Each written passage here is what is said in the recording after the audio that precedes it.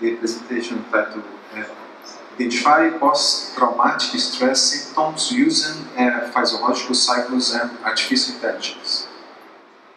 So, hi, my name is Luiz, and I will present a little bit of my work during the Masters. And the title is Identifying Post-Traumatic Stress Symptoms Using Physiological Signals and Artificial Intelligence. And these are the authors that helped and collaborated through this work. So this is the agenda of the presentation. And firstly, I will talk about the introduction. Then I will explain how the data was acquired. And I will also talk about the analysis that we performed and show the results. And lastly, I will make some final remarks. So, introduction. The number of people in our society diagnosed with post-traumatic stress disorder, or PTSD, has increased. A person with this diagnostic has suffered some traumatic event. And when this person remembers this event, he or she triggers emotional and neurophysiological changes in his or her body. Such neurophysiological changes can be, for example, bradycardia and tachycardia. The correct diagnosis is not always a fast or trivial task, because many disorders have common symptoms. The artificial intelligence techniques, AI techniques, have helped specialists to prescribe more accurate and effective diagnostics. And the National Center for PTSD has developed the PTSD scale questionnaire, and this questionnaire evaluates the impact of a traumatic event. And we used the PTSD variation of this scale, and C stands for civilians. There is another variation, this is PTSD for military. And we also used these cut points to determine the high PCL class and low PCL class. So the main goal of our work, we aim at finding new biomarkers to diagnose PTSD, analyzing physiological signals with AI techniques. So in other words, we apply AI techniques to predict the value of this PCL scale, and to do that we use the physiological signals data. And now I will explain how the data was acquired. So we received this dataset from Biomedical Institute here from our university, and they made an experiment with 55 civilian volunteers exposed to a traumatic event related to violence. And in this slide I made a mistake. So 47 of these individuals have a low PCL class, and 8 of them have a high PCL class. This was the mistake. And this experiment consists in an image visualization stage, where each image was visualized for 6 seconds, followed by a fixation pause from 6 to 8 seconds. And during this image visualization stage, the heart rate and skin conductance signals were collected. And at the end, the volunteers were asked to complete the PTSD scale questionnaire. This experiment has 64 images, and they were divided into 4 categories. The first category is threat directed towards. This is an image of a person holding a gun directed to the viewer of the image. And threat directed away. This is a person holding a gun directed to a third party. And neutral directed towards. This is a person holding a camera, like in this example, or a microphone or an umbrella directed to the viewer, and neutral directed away images. This is the same idea, but directed to a third party. And now I will talk about the techniques that we used in our data analysis, so supervised discretization and attribute selection. Supervised discretization. These techniques transform the numeric data into nominal data, defining or generating ranges. And we used the Weka machine learned software, and this software has a supervised discretization filter. But the problem that we faced was this filter defined just a single range. Then we also tried the R language algorithm, but it did the same for our dataset. And we also tried the scikit-learn Python library, but it has only non-supervised discretization. So we want a supervised discretization because we want to take the class into account. So that was why we made or formed a manual supervised discretization using a criterion of up to 5 ranges. And this is an example of our manually supervised discretization for one of the attributes of the dataset. In attribute selection, these techniques select a subset of attributes, and in our dataset we have 10 attributes plus the class attribute, so the PCS score. Weka has an algorithm and it calls ranker, and it returns a relevance ranking according to some selected metric. In our case, in our work, we used the information gain metric. And we selected the 4 best subsets, the subsets that have the highest accuracy.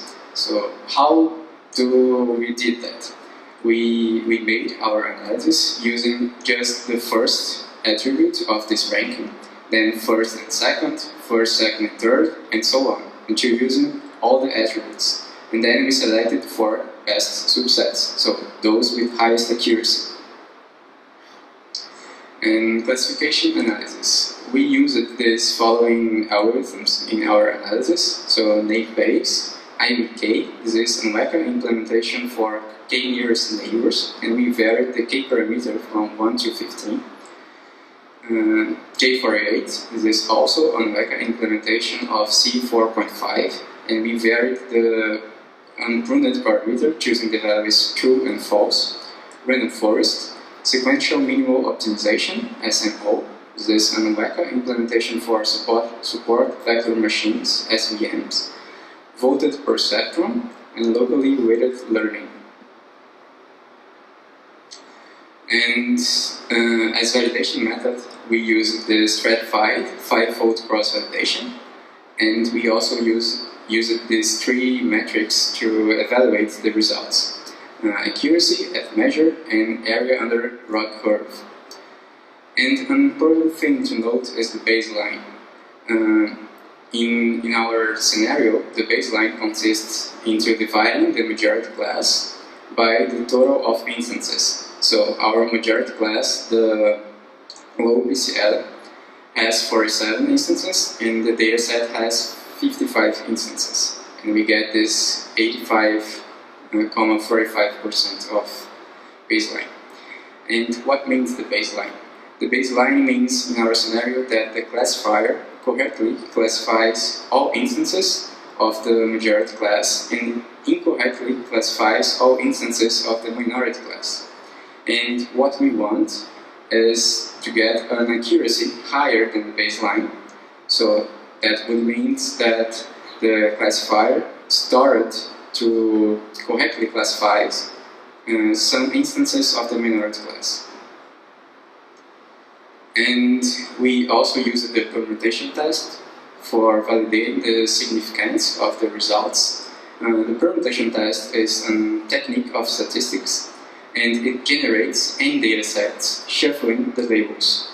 We chose n equals to 1,000, so we performed 1,000 iterations, generating 1,000 datasets, and alpha equals to 0.05% to validate the significance.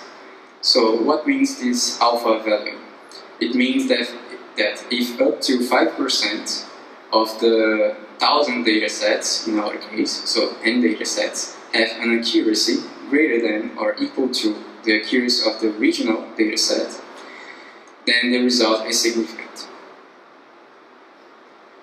And these are the results before and after the supervised discretization. And the table at the top shows the results for before the supervised discretization. And as we can see, only 2 of them got an accuracy higher than the baseline. In the other hand, after the supervised discretization, so at the bottom, only 2 of them got an accuracy lower or equals to the baseline. Our best result was 96.36% of accuracy. And as we can see, the attribute selection has also collaborated to this result. The subset 6 in this image means that we used the subset with the first 6 attributes. And we also made a class balancing because our dataset, because the majority class is almost 6 times bigger than the minority class. And these are the results before and after the supervised discretization. And as we can see, only 1 result was better or greater than the baseline. And after the supervised discretization, 5 of them were better or greater than the baseline. But when we compare these results without the class balancing, they didn't perform better. So these were the best results, but with class balancing, we didn't got better results. And even though the attribute selection has also collaborated in this case.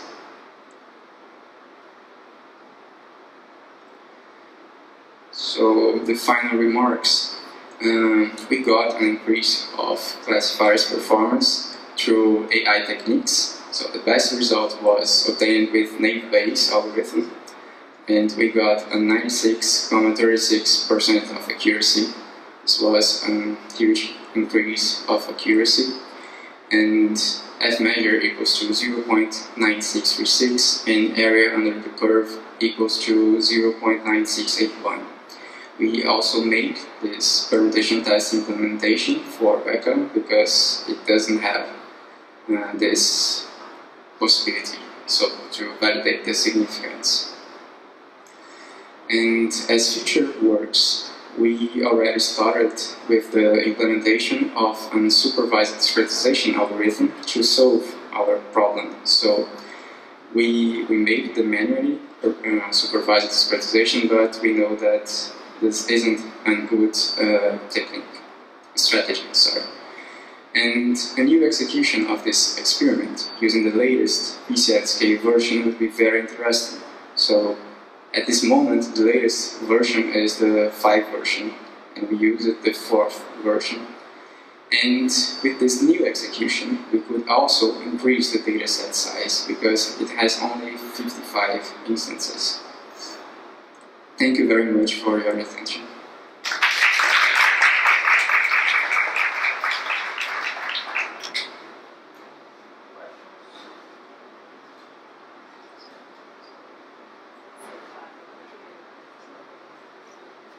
So,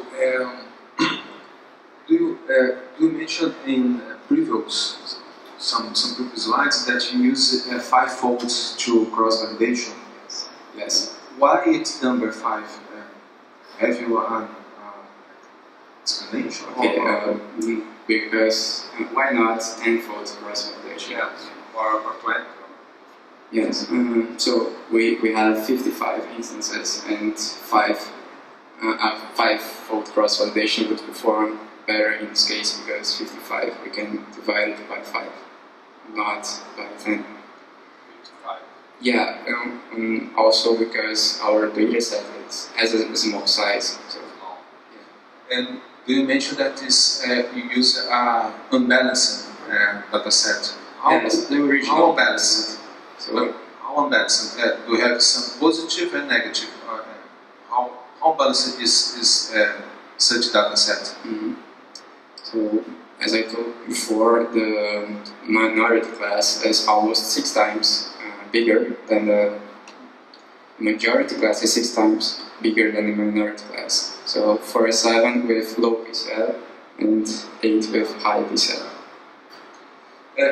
Do you want to predict efficient of a treatment or predictive the patient with so you have this kind of disease? Yes, this experiment has nothing to do with treatment. So this is just or only the PCL value of this scale. So we want to predict this value using the heart rate and skin conductance signals. Just that. Somebody have a question? Yes. So after you do that, you could just measure heart rates as showing those pictures, and you say, okay, you have low PCL, high PCL, or no PCL at all. No, someone would have a PCL if this person suffered some traumatic event. So, the minimum value is 17, and the maximal is I think. So my question is being used as a predictor. That's the thing. On general population, so you just show the pictures and In a controlled environment, maybe.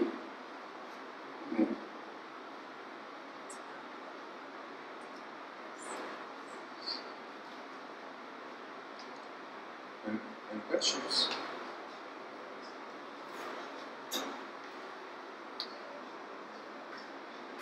How many attributes do your database have? 10 plus class attributes, so 11. I was curious about the procedure you use to choose the attributes because you basically sort them according to the Information gain metric, yes. and then you consider a lot of combinations, but only combinations of the n first ranked attributes, right? Yes. Why did you not try to create other combinations, more arbitrary combinations? Because with 10 attributes, your search space does not seem to be so large. Yes. Okay, this is something to think about.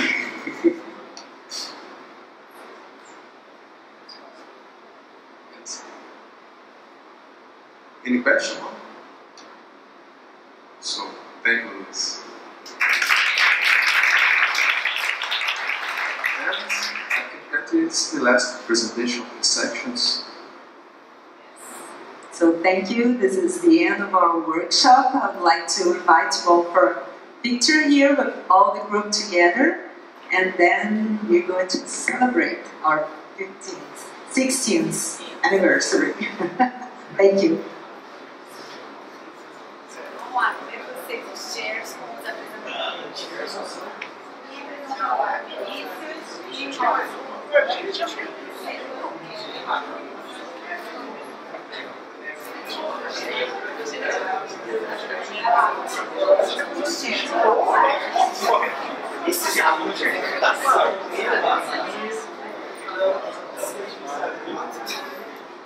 Mas como ele está vamos tirar foto aqui. Foto. Pra gente parar de beber. É bonitinho.